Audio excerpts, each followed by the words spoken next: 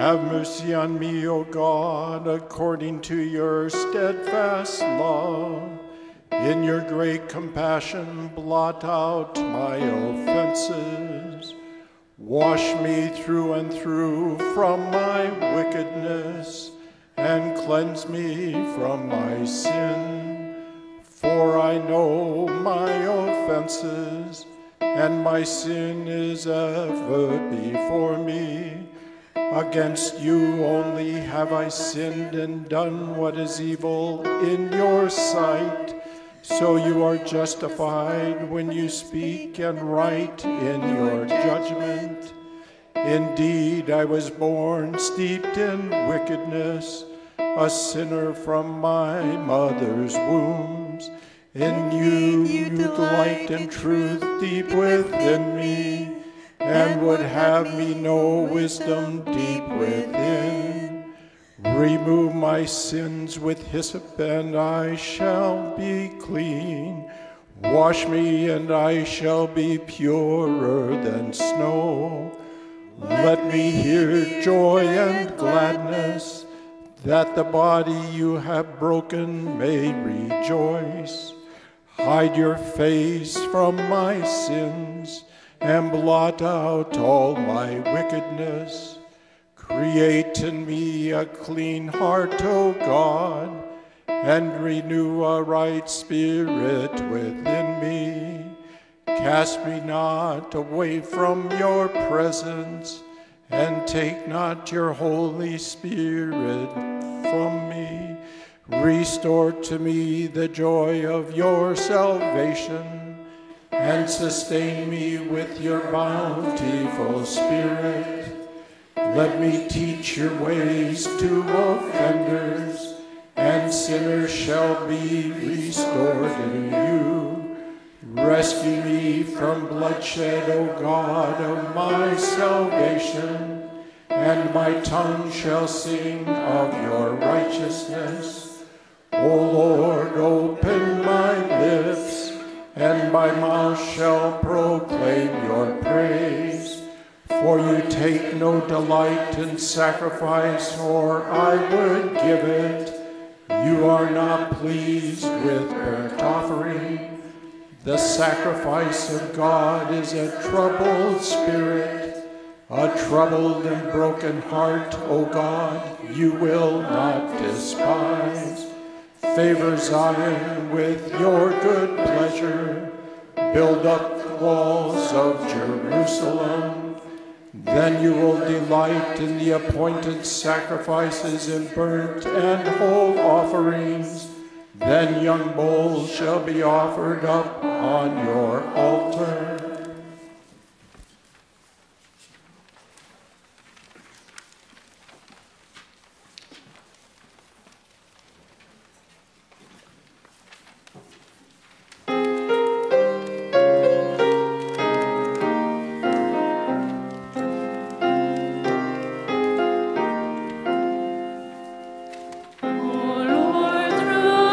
These 40 days you prayed and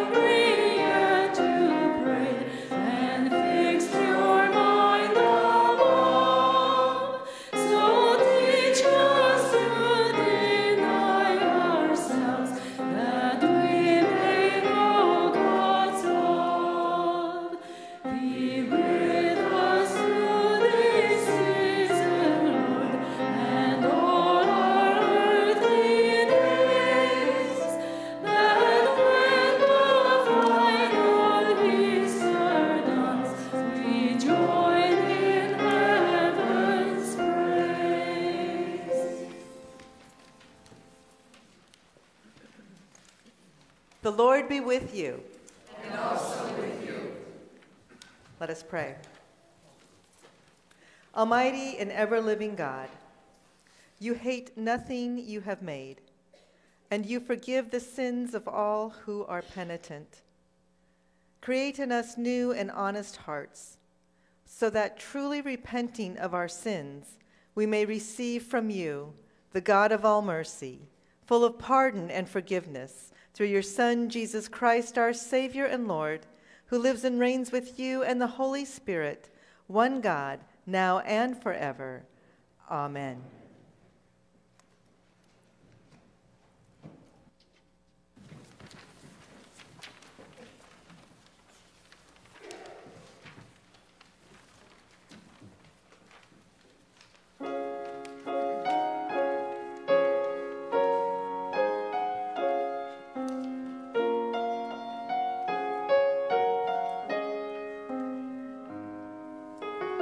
Search me, O God.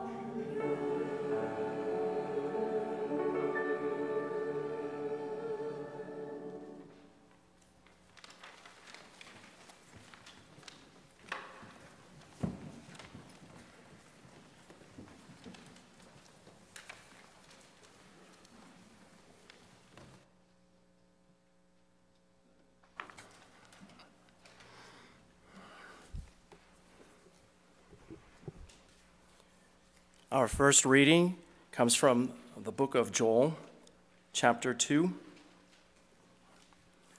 Blow the trumpet in Zion, sound the alarm on my holy mountain. Let all the inhabitants of the land tremble, for the day of the Lord is coming near. It is near, a day of darkness and gloom, a day of clouds and thick darkness. Like blackness spread upon the mountains, a great and powerful army comes. Their likes has never been from of old, nor will be again after them in ages to come.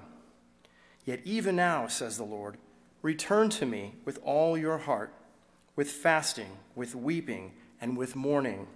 Rend your hearts and not your clothing. Return to the Lord your God, for he is gracious and merciful, slow to anger and abounding in steadfast love, and relents from punishing. Who knows whether he will not turn and relent and leave a blessing behind him, a grain offering and a drink offering for the Lord your God? Blow the trumpet in Zion, sanctify a fast, call a solemn assembly, gather the people, sanctify the congregation, assemble the aged, gather the children, even infants at the breast. Let the bridegroom leave his room and the bride her canopy. Between the vestibule and the altar, let the priests, the ministers of the Lord, weep. Let them say, spare your people, O Lord, and do not make your heritage a mockery, a byword among the nations. Why should it be said among the peoples, where is their God?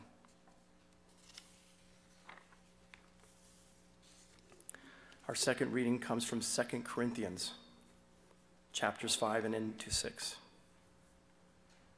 We entreat you on behalf of Christ, be reconciled to God. For our sake, he made him to be sin who knew no sin, so that in him we might become the righteousness of God. As we work together with him, we urge you also not to accept the grace of God in vain, for he says, at an acceptable time I have listened to you, and on the day of salvation I have helped you. See, now is the acceptable time. See, now is the day of salvation. We are putting no obstacle in anyone's way, so that no fault may be found with our ministry.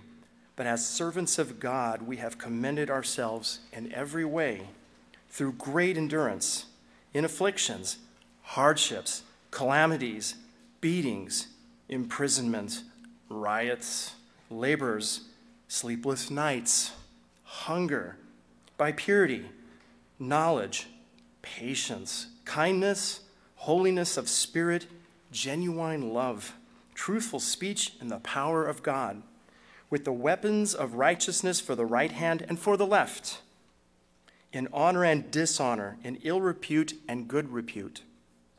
We are treated as impostors and yet are true, as unknown and yet are all well known, as dying and see, we are alive, as punished and yet not killed, as sorrowful yet always rejoicing, as poor yet making many rich, as having nothing and yet possessing everything.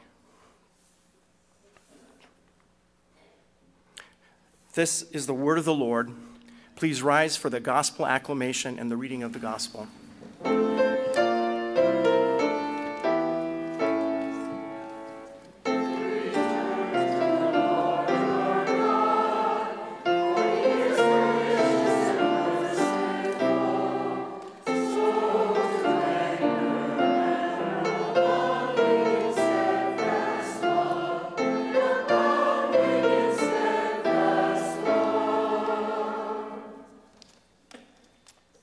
Gospel according to Matthew.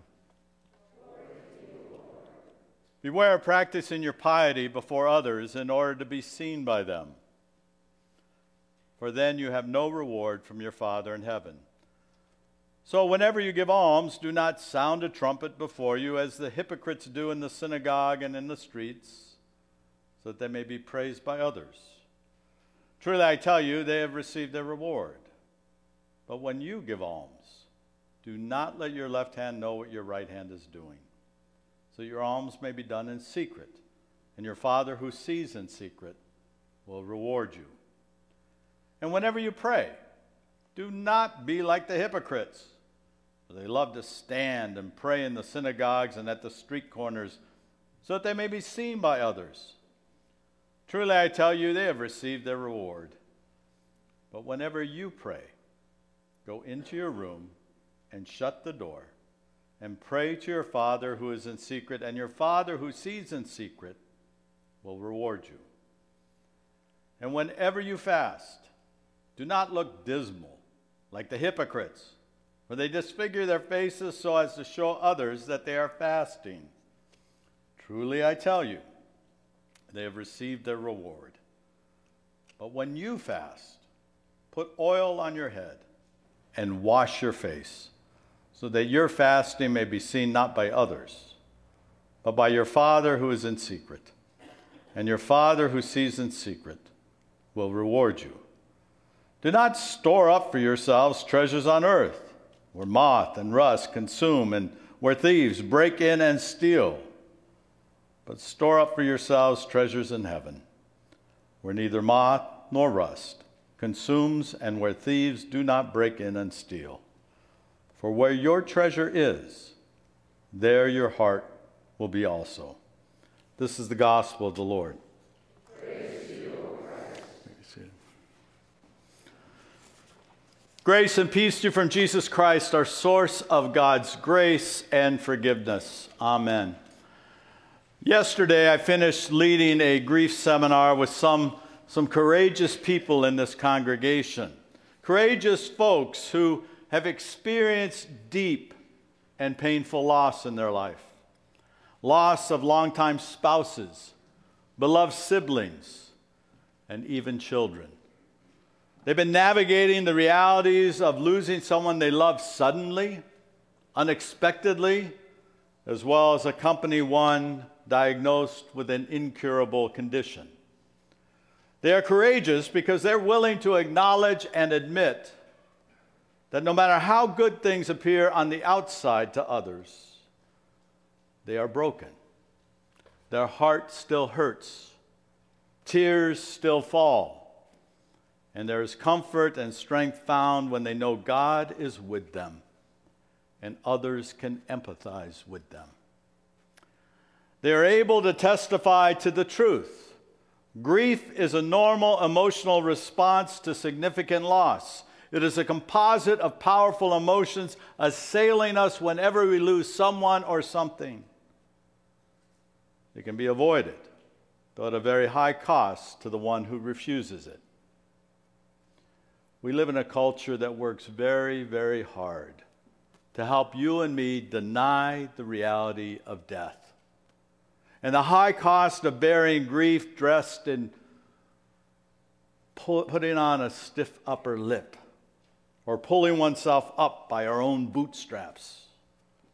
Showing signs of vulnerability are an admission of weakness, which we fear plenty of people are willing to exploit.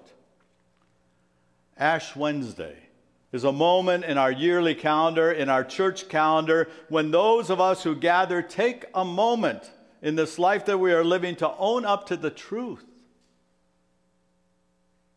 that often only the experiences of deep loss provoke. We are broken. We are not fine. We are mortal. We are finite. The ritual of receiving ashes on our forehead is not for showing and telling, which Jesus condemns in our reading from Matthew. It is a means of acknowledging we are human and we're not God. Ashes are an expression of utter grief, sorrow, or remorse for failing to remember who we are and who God is. Ashes represent our finiteness and our ultimate powerlessness over death. Ashes are a form of dust that link us to the truth of which the psalmist sang, "Dust you are, and to dust you shall return." Ashes stand for wasted effort, as ashes are often the residue of something burned.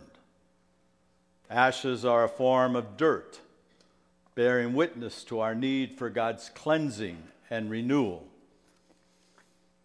As we just passed the anniversary of Russia's unprovoked attack on the nation of Ukraine, as the death toll continues to rise in Syria and Turkey from the rupture of tectonic plates far below the ground, and across this country, formerly green and lush forests were gray and black from raging wildfires. Ash fills the air. Ash fills the air around this globe. The words of the prophet Joel capture a similar time 2,500 years ago as a swath of locusts darken the sky, block out the sun and the moon, and ravages the fledgling crop that is essential for daily life. Joel calls the people to repent, to return to the Lord, to remember who God is and whose they are. Joel calls the people to practice the disciplines that have formerly shaped the people of God into a community that offers blessing to others, while trusting in the true nature of God, who is gracious and merciful, slow to anger, and abounding in steadfast love, and relents from punishing. We maybe are not dreading the invasion of locusts tonight, or even fearing the coming day of the Lord in judgment upon us. But we find ourselves in this place at this time daring to acknowledge some truth. Some truth about the human condition and our need to confess and trust in a God who is for us, who is with us, who loves us. Retired United Methodist minister Steve Garnaas Holmes offers an imaginative approach to the journey that we start this night, marked with ashes. Lent. Lent is a time when we go downstairs, down into the basement of our souls, into the dark, dingy, dirty places, and clear out the junk we need to get rid of. In Lent, we don't need to beat ourselves up. We need to lighten our load. Bag up those fears and desires that are leaking all over everything. Take our guilt and shame out to the curb. It's not easy to lay our hands on broken things, to look deep into the gummed up works. That's why Jesus shines with his light. Shines so we can see our way down into the dark. See to lift up the junk and hand it over so he can haul it out into the light of the dumpster. The light Jesus shines is good with dark places. So we know even from the deepest hole down there we'll come out. The light will lead us. We'll be okay. Mucking around down there, we get dirty. And we come up with grime on our hands and ashes on our foreheads for everybody to see. But we're free. We're free of all that blame and disappointment, and the darkest, deepest cellar hole becomes an empty tomb. On this Ash Wednesday, we are invited by Jesus in his ongoing Sermon on the Mount to practice our spiritual disciplines with a desire to grow closer to the one who made us and formed us in our mother's womb, who claims each and every one of us and calls us beloved children through the promise of baptism, and who desires we are forgiven, who declares we are forgiven over and over again when we come up short, miss the mark, or let our self-interests or others' interests get in the way of God's interests. By feeding our hungry spirit with a broken body and poured out blood. May these 40 days ahead of us be a gift and a means to strengthen us as we give alms or offerings of something that is undeniably ours, for which we've worked really hard to serve and support a neighbor or even an enemy, as we invest daily time in prayer, receiving what God wants us to hear and act upon it, and as we fast from some aspect of our life, which allows us to put our worldly and bodily needs in perspective to our dependency on God. May these 40 days not be a show or a parade for others to see, but a time of private retreat in secret, to spend time with our God who sees in secret. May these 40 days be seen as a gift and not a burden to endure, so that our hearts and minds are truly ready and prepared for the journey to Jesus' cross and the Easter hope that awaits us all. Amen.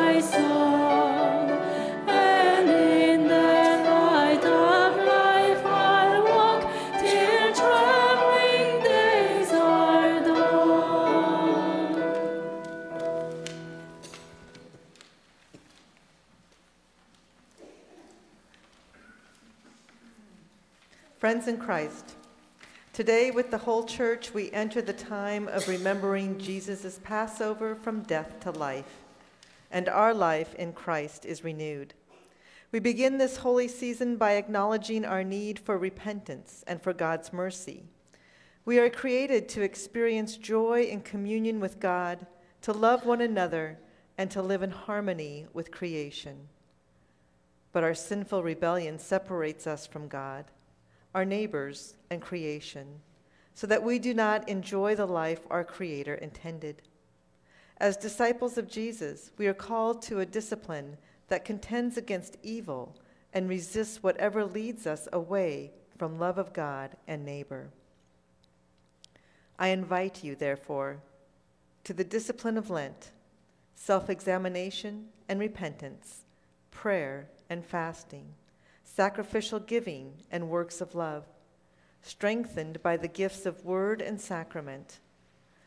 Let us continue our journey through these 40 days to the great 3 days of Jesus' death and resurrection. Let us confess our sin in the presence of God and of one another, most holy and merciful God. We confess to you and to one another, and before the whole company of heaven, that we have sinned by our fault, by our own fault, by our own most grievous fault, in thought, word, and deed, by what we have done and by what we have left undone. We have not loved you with our whole heart and mind and strength. We have not loved our neighbors as ourselves. We have not forgiven others as we have been forgiven. Have mercy on us, O God. We have shut our ears to your call to serve as Christ served us. We have not been true to the mind of Christ. We have grieved your Holy Spirit. Have mercy on us, O God. Our past unfaithfulness, the pride, envy, hypocrisy, and apathy that have infected our lives, we confess to you. Have mercy on us, O God. Our self-indulgent appetites and ways, and our exploitation of other people, we confess to you. Have mercy on us, O God. Our negligence in prayer and worship, and our failure to share the faith that is in us, we confess to you. Have mercy on us, O God. Our neglect of human need and suffering, and our indifference to injustice and cruelty, we confess to you. Have mercy on us, O God. Our false judgments, our uncharitable thoughts toward our neighbors, and our prejudice and contempt toward those who differ from us, we confess to you. Have mercy on us, O God. Our waste and pollution of your creation, and our lack of concern for those who come after us, we confess to you. Have mercy on us, O God. Restore us, O God, and let your anger depart from us. Hear us, O God, for your mercy is great. Almighty God, you have created us out of the dust of the earth. May these ashes be a sign of our mortality and penitence, reminding us that only by the cross of our Lord Jesus Christ are we given eternal life, through the same Jesus Christ, our Savior and Lord. Amen.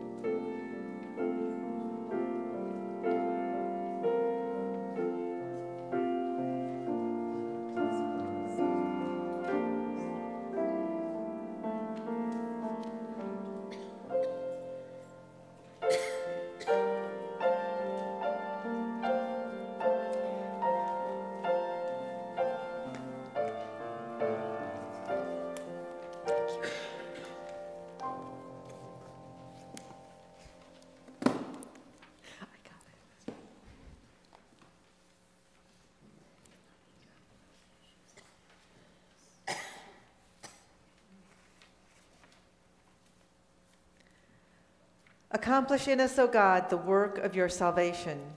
That we may show forth your glory in the world. By the cross and passion of your Son, our Savior. Bring us with all your saints to the joy of his resurrection. Almighty God, have mercy on us. Forgive us all our sins through our Lord Jesus Christ. Strengthen us in all goodness, and by the power of the Holy Spirit, keep us in eternal life. Amen.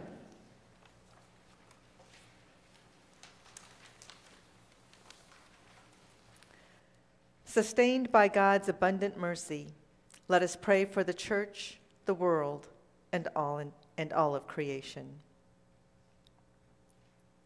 Lord, in your mercy, hear us, O God. For the renewal of your church, accompany us throughout our Lenten pilgrimage. Create in us clean hearts and renew all the baptized to declare your praise. Hear us, O God. For the renewal of your creation, we give thanks for the rains, and we pray for rain to fall on the parched places and bring healing to your land. Hear us, O God. For the renewing of nations, O God, give voice to those on the margins, and resolve to world leaders who seek to protect those most vulnerable. Hear us, O God. For the renewing of your people, respond to those who cry out to you in secret or in seclusion. Equip us with compassion to care for those who experience homelessness, food insecurity, economic hardship, and illness. Hear us, O God. Renew this congregation. Inspire our faith formation ministries and those who teach and lead. Invigorate us with lifelong curiosity and wonder as we grow as your disciples. Hear us, O God. For nations who are suffering in a time of war, and nations that are suffering in natural disasters, bring hope. Hear us, O God. We lift our prayers to you, O God, trusting in your steadfast love and your promise to renew your whole creation through Jesus Christ, our Savior and Lord. Amen. The Lord be with you. And also with you. Lift up your hearts. We lift them to the Lord. Let us give thanks to the Lord our God. It is indeed right, our duty and our joy, that we should at all times and in all places give thanks and praise to you, Almighty and merciful God, through our Savior Jesus Christ. You call your people to cleanse their hearts and prepare with joy for the Paschal feast, that renewed in the gift of baptism, we may come to the fullness of your grace. And so, with the choirs of angels, with the church on earth, and the hosts of heaven, we praise your name and join their unending hymn. Holy, holy, holy, Lord, God of power and might. Heaven and earth are full of your glory. Hosanna in the highest. Blessed is he who comes in the name of the Lord. Hosanna in the highest.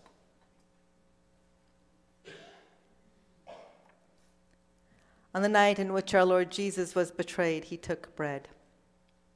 And he gave thanks. And he gave it to his disciples, saying, "Take and eat. This is my body given for you. Do this for the remembrance of me." And after supper he took the cup, and he gave thanks. And he gave it for all to drink, saying, "This cup is the new covenant of my blood shed for you and for all people for the forgiveness of sin. Do this for the remembrance of me." Gathered into one by the Holy Spirit, let us pray as Jesus taught us. Our Father, who art in heaven, hallowed be thy name. Thy kingdom come, thy will be done, on earth as it is in heaven. Give us this day our daily bread, and forgive us our trespasses, as we forgive those who trespass against us. And lead us not into temptation, but deliver us from evil. For thine is the kingdom, and the power, and the glory, forever and ever. Amen. Come to the banquet, for all is ready. Lamb of God, you take away the sin of the world. Have mercy on us. Lamb of God, you take away the sin of the world. Have mercy on us. Lamb of God, you take away the sin of the world. Grant us peace. Amen.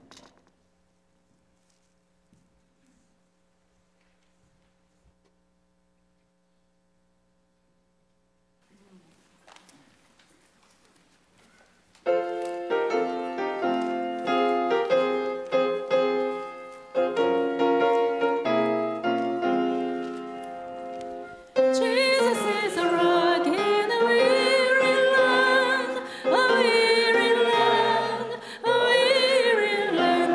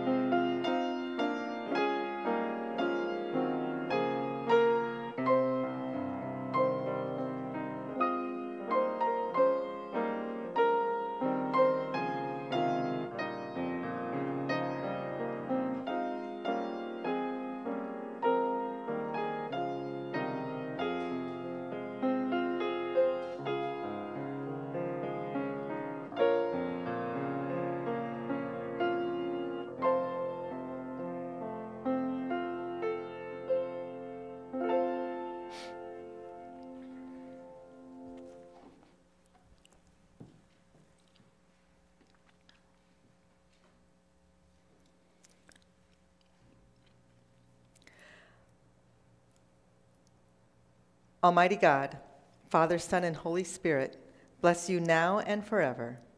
Amen. Please stand.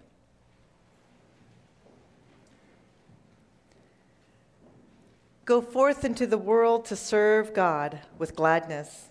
Be of good courage. Hold fast to that which is good. Render to no one evil for evil. Strengthen the faint-hearted. Support the weak. Help the afflicted. Honor all people. Love and serve God, rejoicing in the power of the Holy Spirit.